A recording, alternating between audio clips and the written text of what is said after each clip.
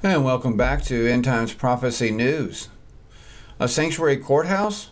That's right. California judge requests ICE removal for safety of illegals.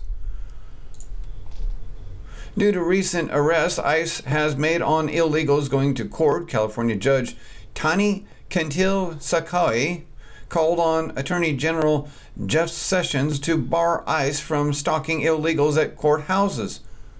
Fat chance. I don't even think that Attorney General Jeff Sessions he'll probably just throw it in the garbage.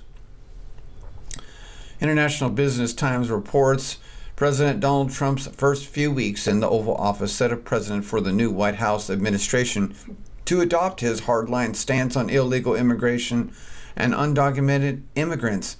The radical overhaul of former President Barack Obama's policies alarmed federal judges who warned Thursday that the new president's agenda could turn courthouses nationwide into stalking sites for immigration officers looking to make arrests. See, last time I heard, I thought the word stalking refers to men who stalk women. Now we are calling the police stalking illegal people. How does that one work? Can you tell me? Tani Kantil-Sakai, California's Chief Justice, called on Attorney General Jeff Sessions and Homeland Security Secretary John F. Kelly to bar immigration and customs enforcement and customs and border protection agents and let all the illegals in, but bar and ban all the police. That's what she's saying. From targeting and detaining undocumented immigrants visiting courts across the country. Oh, we're not going to just detain them, we're going to send them back. Multiple arrests of immigrants have taken place within the nation's courthouses since Trump was sworn into office January 20th, but not enough. Need a lot more.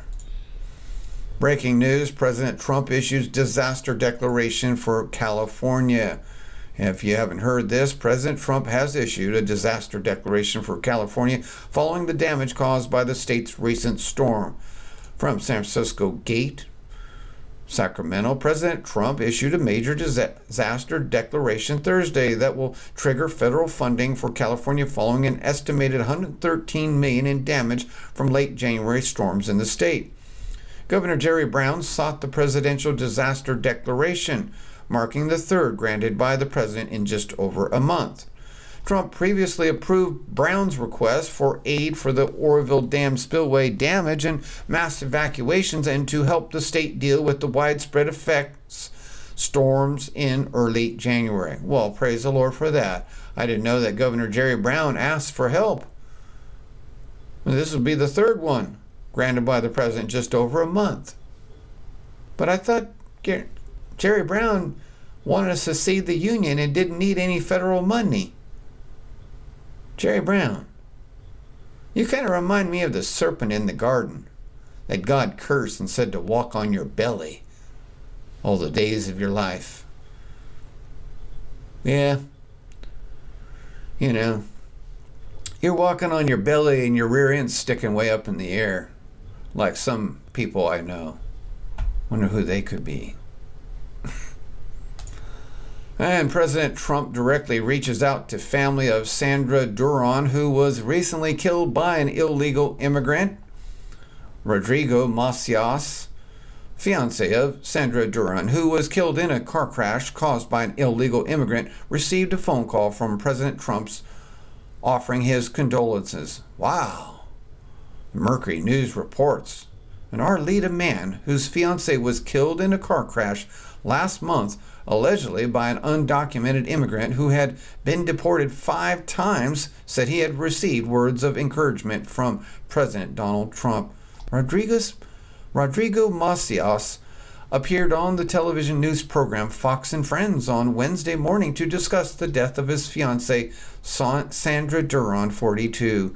After appearing on the program, Macias said he received a telephone call from Trump, who offered him and the family his condolences and urged them to stay strong. Trump also said he's fighting hard to secure the nation's borders and to combat sanctuary cities. It tells you a lot about this president. Macias, a real estate broker, said during a telephone interview with the Southern California News Group on Wednesday evening, "You can't have the local mayor do that, but the president of the U.S.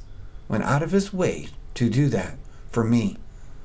I'm very glad my fiancé and I voted for him. In fact, I'm extremely happy." What a nice story that is, isn't it? Thank you for listening.